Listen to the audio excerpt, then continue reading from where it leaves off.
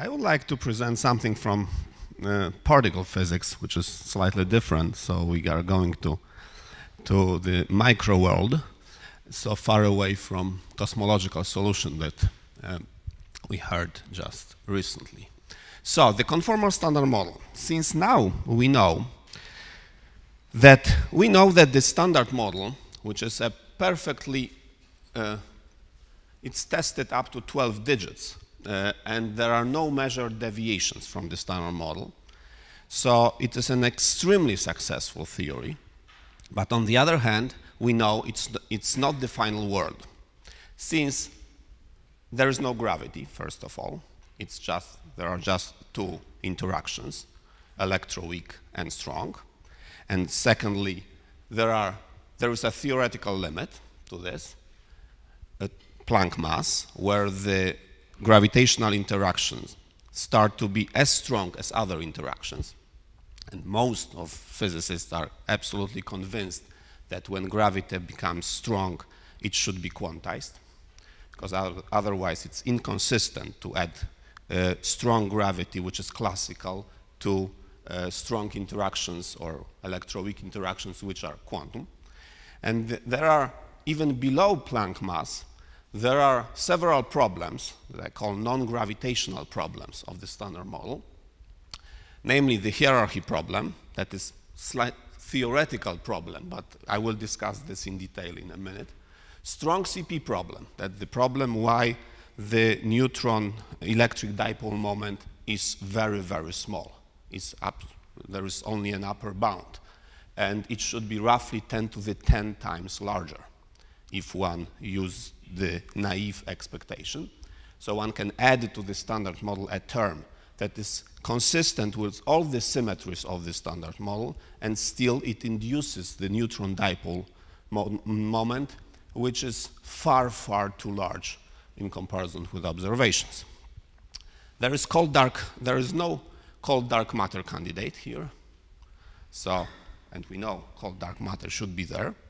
So none of the particles of the standard model is a good cold dark matter candidate. And there is matter-antimatter asymmetry. We are here, so we know that there is matter-antimatter asymmetry.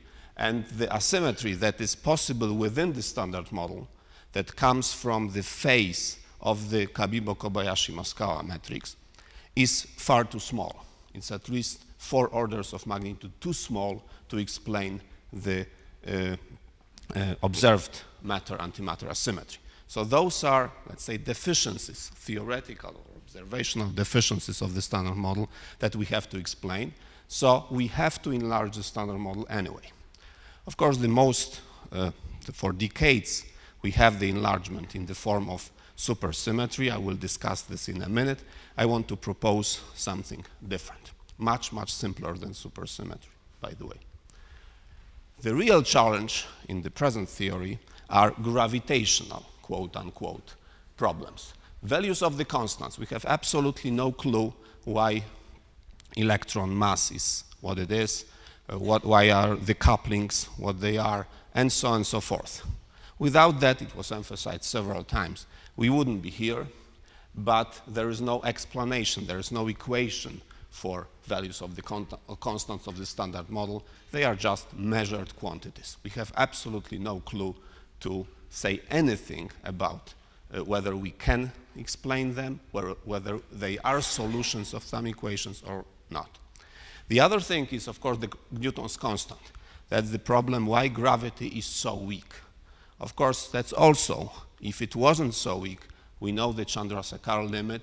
The sun would not have 10 to the 60 protons, but would have, for example, 100 protons if gravity was equally strong as other interactions. And we would, of course, collapse immediately after being built out of 4 protons, for example, and not to have 10 to 26 protons as we are now. So that's absolutely unexplained by anything, why gravity is so weak, but it's extremely important for us that it is. Cosmological constant, whether it is a constant or it is not a constant, it's still debatable, but it's something that is beyond the particle part of the problem. Whether there was or there wasn't initial singularity, that is also something that does not belong to the particle physics problems that should be solved in more general theory, this quantum gravity. Criticality of the universe is one of the problems that is used to be solved by inflation, but whether inflation was there or not, what is the origin of inflation, whether it is gravitational or particle physics. In particle physics, we usually do not have any candidate for an inflaton, so it is not clear whether it is part of the particle physics or the unified theory, this more general theory, future of the universe. Those are problems that I will not intend to solve by this proposal. So those are outside of the proposal, to be clear. Only these particle physics problems that I think belong to particle physics and thus do not have to invoke gravity. That's the part that I want to solve by this proposal. So the assumptions. The standard model should be enlarged as little as possible. So we want to solve all these problems with very mild, the smallest set of new fields as possible. We know that neutrinos are massive.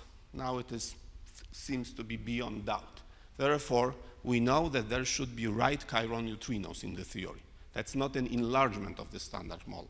Standard model should have right-chiral neutrinos because neutrinos are massive.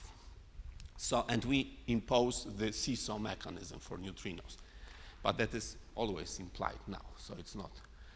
There's a spontaneous breaking of local SU2 cross U1, so the standard broad angular Higgs mechanism. So we don't change it at all. It's very successful. And we spontaneously break the global lepton symmetry. We assume that there is a global lepton symmetry in the model and that it is spontaneously broken. That's one of the pieces that is needed to explain matter-antimatter asymmetry. That's global breaking of lepton symmetry.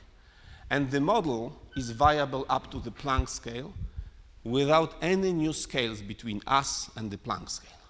So this is Grand Desert in a sense. But Grand Desert, this name, implies that there is a huge distance between us and the Planck scale. What I want to show is that in this model, everything runs logarithmically. Therefore, it is not a Grand Desert, because 10 to the 17 is a large number when we compare the scale of the weak scale and the Planck scale. While when we take the logarithm, if everything runs very mildly, it's not that far away. Of course, the cost of an accelerator runs like as 10 to the 17. So it's a problem to really measure it or check it. But from the theoretical Planck scale is very, very close to us. And what I want to, in a sense, propose is what we see around is the physics also at the Planck scale with logarithmic corrections. There is nothing else. So, because any scale in between that is usually proposed, the grand unified theories, for example, or some compactification scale, they completely shield us away from the view at the Planck scale. So with some intermediate scale, we cannot say anything about the Planck scale, because we can engineer everything at this intermediate scale. But not in this model. In this model, we assume that what we see here is what we would see at the Planck scale, but not above. And that all the non-gravitational problems are solved. Of course, I have nothing to say about the gravitational problems in this model. Okay, what is the model? In this, under these assumptions, as I will show, on top of the Higgs particle, there should be one complex scalar. It is absolutely necessary in the model. So there is a real part of the scalar and the imaginary part of the scalar. The real part of the scalar is something that mixes with the Higgs. So the prediction, absolute prediction of the model, that LHC should see another quote-unquote Higgs. So there should be another scalar particle. It is necessary. While the imaginary part of the model is an axion. We have shown that this couples very, very weakly, not by construction, but it couples very, very weakly because neutrinos are very light. We don't know why neutrinos are very light, but if they are very light, the imaginary part of this, the phase of this scalar, couples extremely weakly to other particles, and it can be a cold dark matter candidate. So it's by construction we have a cold dark matter candidate that couples very weakly. I will discuss the axion in a minute. So its real part mixes with the usual Higgs, so we have two mass eigenstates. So in this model, what has been found at LHC is not a pure doublet, it's part of, we assume that generically they mix, it has a part of it is the doublet, part of it is the new scalar. So that's in this model is necessary. Its phase is a pseudo-Goldstone boson. Axion solves the strong CP problem. So we have one of the non-gravitational problems is solved by construction. We have shown that it couples to gluons in such a way that it solves the strong CP problem, and is the cold dark matter candidate because its mass is roughly around 10 to the minus 8 electron volts, and that is something that can be cold. Okay, and there exists a range of parameters that satisfies all the assumptions. And what I want to show is that it is not the case for the standard model. So these assumptions that we make are not satisfied by the pure standard model. So it has to be enlarged. Hierarchy problem, one of the problems that is extremely important, that was the origin of all the developments of supersymmetry. Supersymmetry was motivated by the hierarchy problem. So the question is, why masses in the standard model are so much smaller than any cutoff scale, Planck scale or grand unified scale? Why is it so much smaller? So that's the problem. And as we know, the usual solution is the supersymmetry. But LHC doesn't seem to particularly like supersymmetry because all the bounds are pushed up and up. Now, of course, LHC doesn't work. So we have to wait till next March to start. But there is no single slightest hint for supersymmetry in the results of LHC. So maybe one should look for alternatives. Therefore, in this model, we treat the cutoff scale of the order of Planck scale as a real physical scale. So that's not the usual approach in quantum field theory. In quantum field theory, we calculate the whatever amplitudes or whatever, coupling constants, as a function of the cutoff. Then we send cutoff to infinity. We introduce bare masses and bare couplings equal to minus infinity to cancel this infinity. And therefore, we don't have any dependence on the cutoff. Therefore, we introduce some renormalization scale mu, and we say nothing should depend on mu. That's the usual renormalization program in the quantum field theory. In our case, we treat the cutoff scale as a real physical scale. So we assume that above this scale, there are some gravitational degrees of freedom that we don't know anything about, so that this is a real scale, and we should define our theory that we have at low energies at this scale, because that's the defining scale for our theory. That's our assumption. So the unknown degrees of freedom above this cutoff, above the Planck scale, whether it is string theory or whatever, we don't know. But what is left behind is an effective theory that has only known degrees of freedom that are defined at lambda, and everything else is integrated over. That's our assumption. So we make an assumption about an effective theory at the scale lambda, so we don't send lambda to infinity. Everything is a function of lambda. Of course, we have to, the hierarchy problem is a question, again the same question, why the masses of the standard model are so much lower than lambda.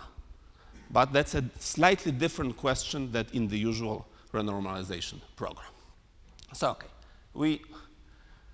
if we calculate in any quantum field theory how the effective couplings run, we have that the dimensionless couplings run logarithmically. There is no hierarchy problem for dimensionless couplings.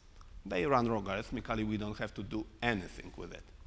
In our case, we assume that bare quantities are not infinite, as is usual in quantum field theory, but they are finite, and they are defined so bare at the scale lambda is renormalized at the scale lambda, because we defined a theory at the scale lambda. So they don't go to infinity. They are the definition constants at the scale lambda, plus logarithmic corrections. If mu is equal to lambda, they all cancel out.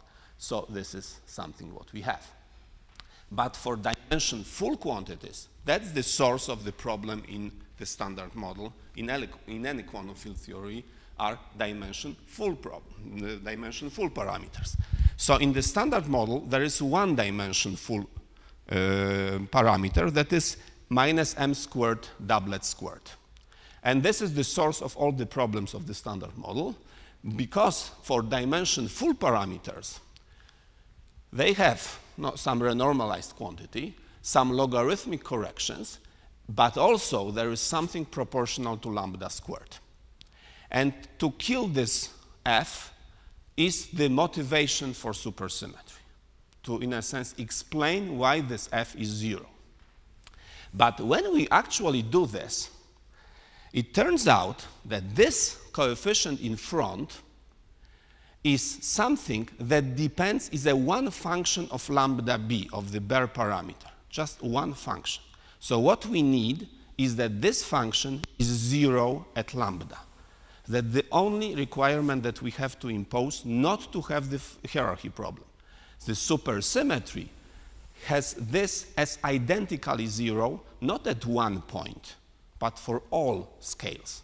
So the solution of supersymmetrical solution of the hierarchy problem is to put this to 0 independently of mu and lambda r. It is just 0, identically 0. In our case, since we don't have supersymmetry, this is a function, and we assume that this function at the scale lambda has 1, 0, but this 0 is enough to solve the hierarchy problem. So we have additional constraint on all the couplings. Of course, it's an assumption. We should check it when we have all the parameters, whether it is 0 or it isn't 0. And this thing for the standard model is not 0 at the lambda. So it does not solve, so pure standard model does not solve the hierarchy problem. If we plug in the values of the coupling constants, we know all of them now, all Yukawas or the value of the top quark mass and so on and so forth. When we plug it into this expression, it is not 0. Okay. So let's propose the name for this, softly broken conformal symmetry, SBCS for short, that a theory solving the hierarchy problem has to satisfy. First of all these functions, independent functions, should be equal to 0 at the defining scale. Second, so that there are no quadratic divergence in the theory. All masses should be much less than lambda. That's also an assumption. If this is true, if they are defined at the scale lambda as small, they will remain small to all the scales. And the third thing, there are no Landau poles or instabilities in the theory for any scale between electroweak scale and the Planck scale. Those are 3 requirements. And the standard model, pure standard model, does not satisfy this and does not satisfy this. It turns out that it starts to be unstable. The pure standard model is unstable above 10 to the 10 GeV. So it does not belong to this class. So in this conformal standard model that I will describe in a minute in more detail, all conditions are non-trivial. Therefore, we have to impose parameters at the Planck scale. In supersymmetry, this is 0 identically at all scales, so we don't have to impose this as a separate condition. But the fact that masses have to be much smaller than lambda has to be imposed separately. We know that in the softly broken supersymmetry, we have mu terms, A terms, and we just impose that they are much smaller than the Planck scale, let's say. So that is an assumption that this has to be made separately. Next, in theory, without scalars, like pure QED or pure QCD, there are no quadratic divergences by construction, because if we have only fermions and vector bosons, there are no quadratic divergences. So these functions, these f's, are 0. They are not there. So they automatically belong to this class. Only scalars can produce problems for us. Of course, if there are no Landau poles, because also in these theories there can be Landau poles. We know that in QED it's some ridiculously large value. There is also a Landau pole for the charge. But if there are no Landau poles, there are no problems. So this is the class that we propose to check whether a given theory belongs to this class to solve the hierarchy problem. So in our case, the conformal standard model is just the standard model plus right-chiral neutrinos, that is standard. And since right-chiral neutrinos carry lepton number, we have to add here a field, because otherwise we would break. Usually in the seesaw mechanism, one writes this plus large m in front. But if we have large m in front, they carry the lepton number. I would like to emphasize that there is a transpose and not bar here. Therefore, it is something that carries the lepton number. So we have to introduce a field that carries -2 lepton number so that this piece is invariant. Therefore, we have additional complex field. So that's the usual standard model, coupling to right-chiral neutrinos. That is standard in the seesaw mechanism. But we can add something that does not break the additional terms in the potential and additional terms for the mass. So the assumptions are such that this we assume is of order 1. This is of order 10 to the -6. Because we want to have the seesaw, so we have to explain that neutrinos are below 1 electron volt. But the 10 to the -6 is not very unnatural, because I would like to recall that electron Yukawa, that is known, that is measured, is 10 to the -6. So that is just of the order of the electron Yukawa, this matrix. So that we have the seesaw, neutrino masses are below 1 electron volts. This complex scalar is necessary because of the lepton number. And we assume that all the masses, those are dimensionful parameters, and the expectation value of those are all at the electroweak scale. So we don't have any other scale than 100 GeV, let's say. That's the only scale present in the model. Okay, so the question is how I can explain, for example, the smallness of the axion coupling. Usually in the axion physics, one says that the coupling is of the order of 10 to the 12 GeV, the scale. So how can I get 10 to the 12 GeV starting from one scale, 100 GeV?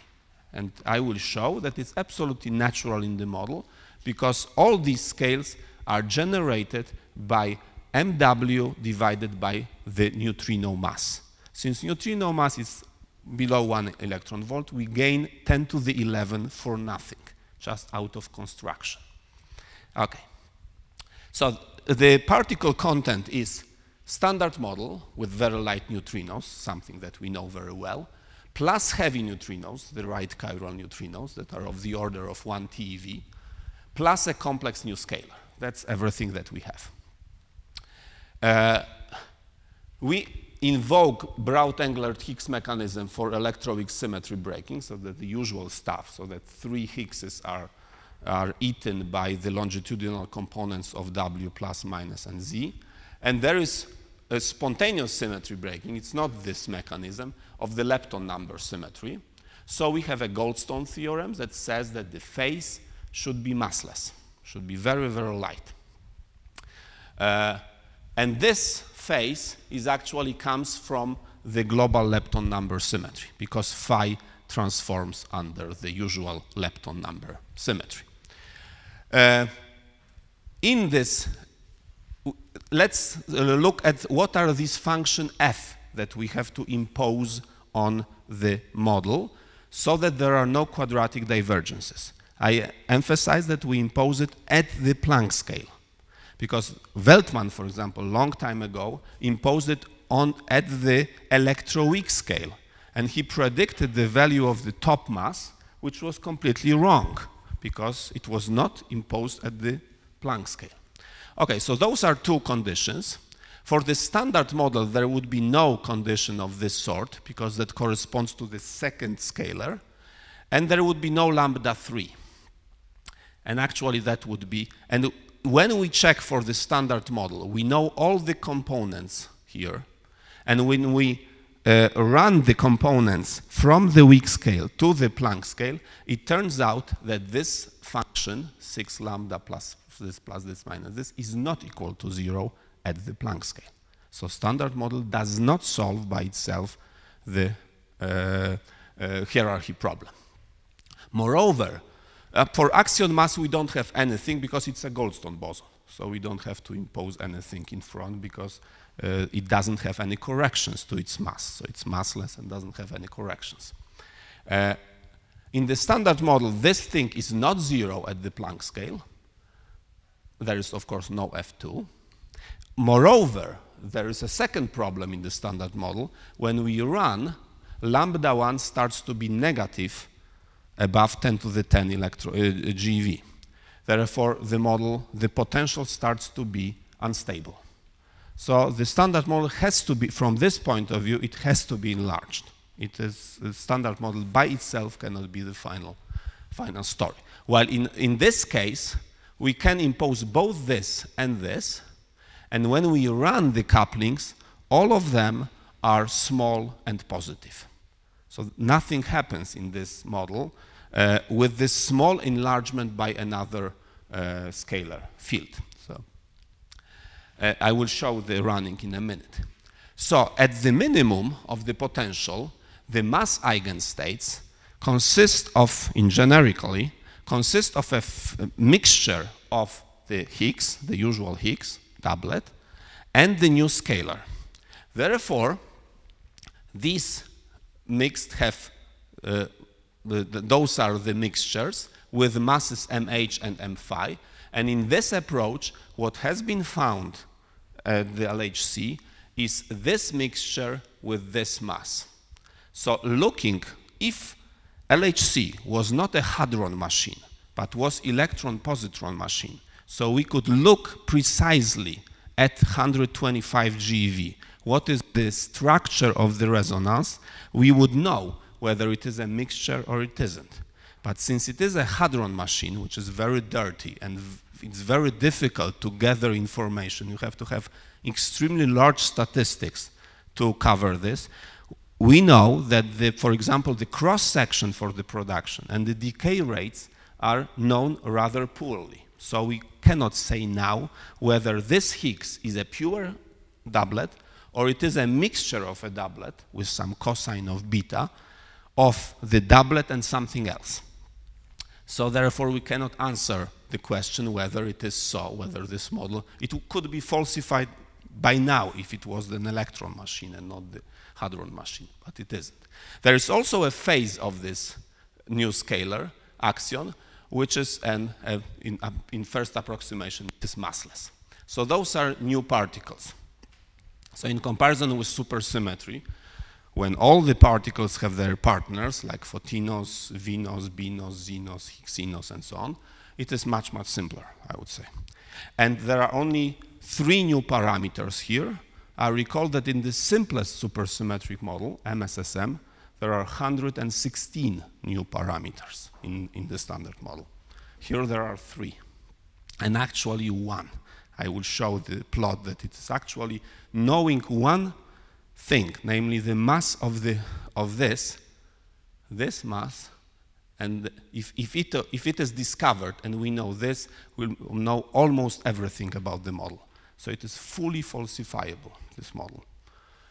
So we, of course, impose the condition that this is 125 GeV, that the expectation value of this, of the doublet, is 246, because we want to explain the masses of W and Z, so these numbers are very well known. And all couplings remain small and positive between this, and that gives us the conditions on these new couplings. So the self-couplings of this new scalar, because there's only a small window within which they remain small and positive. So in a sense, we can fix them almost. The running coupling constant, that's one of the solutions. That's the usual lambda 1, so that the self-coupling of the Higgs. In the pure standard model, it looks like this, that it goes below 0 and goes back, and somewhere here it hits 0. So that's the evolution. So it starts, the usual standard model is unstable from 10 to the 10 electron volts from here, roughly. Those are the other couplings. That's the Yukawa of the right-chiral neutrinos. We see that over 17 orders of magnitude, nothing happens. It's just small, positive, nothing happens. This model is just extendable up to the Planck scale. So to look for lambda 2, lambda 3, we have scanned over possible values, and we impose the condition that all three of them, all the coupling constants should stay small and positive. So there was a narrow set of values, but not extremely narrow. It's not something that we had to look for many years to find a set of values.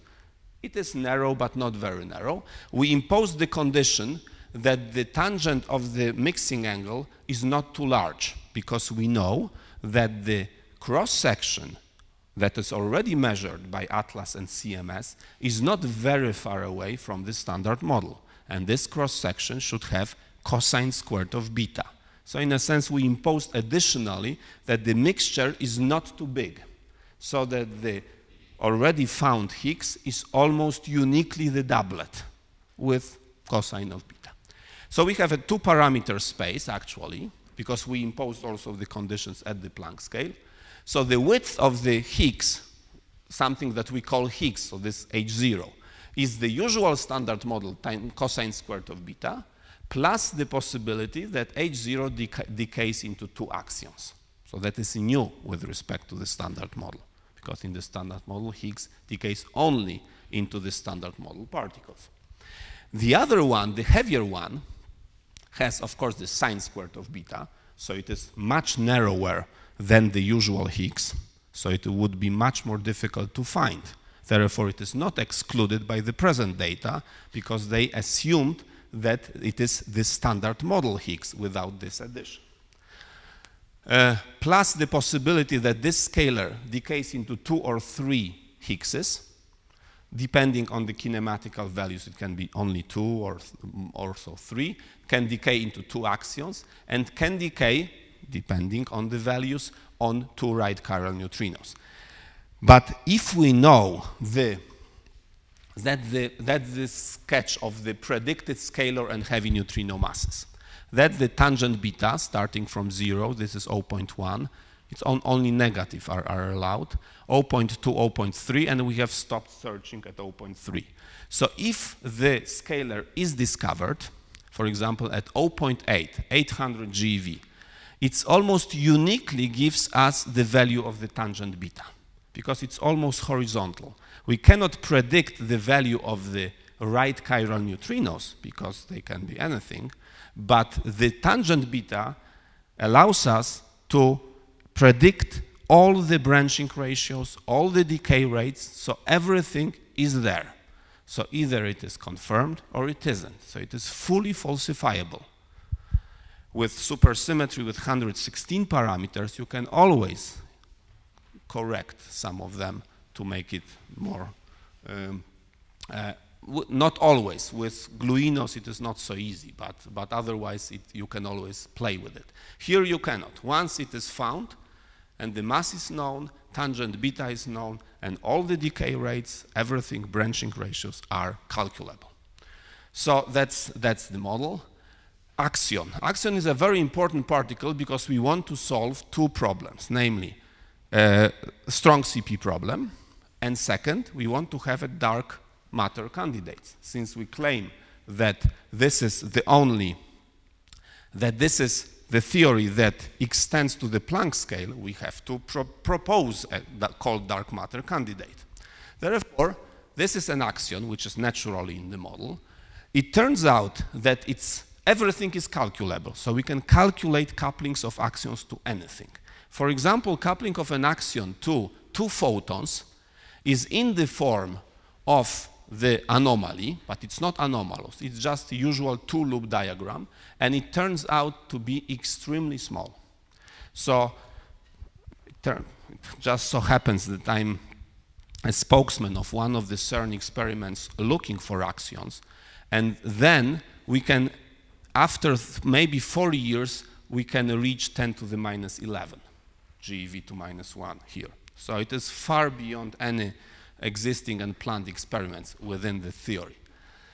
So, and this coupling is something that is used by all experiments to look for axions. So we put the laser light or whatever in the magnetic field, and then we have a direct conversion axion photon. That's the way of looking. Present experiments give much below 10 to the minus 10, so we are far away from this value. There is an experiment, very spectacular one, made at CERN now by Oscar experiment. Namely, we have two cavities, and we have very strong laser light that propagates back and forth, and there is some probability that one of the photons will get converted to axion. Axion goes through the wall. At CERN, there is a test hall which is extremely well suited for this experiment because there is a string of magnets, a wall with all the helium pipes and so on, and a second string of magnets. So we are using exactly this for this experiment. And then there is a probability that it gets reconverted into a photon on the other side. So we have a detector in a completely black, blinded cavity with detector which is tuned to the frequency of the laser. So there is no, let's say, fake photons. There is only a dark count that we have to take into account, which is a very big problem. Okay, but so that is the axion experiment. Also, axion gluon coupling, we have calculated that it couples to gluons like it should to solve the strong CP problem. So it couples like A trace GG dual. And the coupling that is in the usual axion proposals, starting from Wilczek and Weinberg, the proposal is that this FA, they have proposed it to be of the order of a weak scale. Very soon it turned out that it's much too large, this coupling, so they have introduced FA much bigger, like 10 to the 12 GeV, called it an invisible axion. In our case, we wanted to calculate because we cannot play with numbers. Everything is calculable. So we have calculated this. It's a three-loop calculation. And it turned out that at one point, the axion has to convert from right-chiral neutrinos to left-chiral neutrinos. And that costs mass of the neutrino divided by MW. And that is 10 to the minus 11. And that gives us a huge scale, even if we start from only weak scales.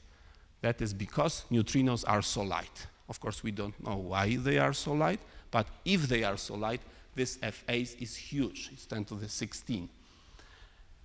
Okay, so that happened to be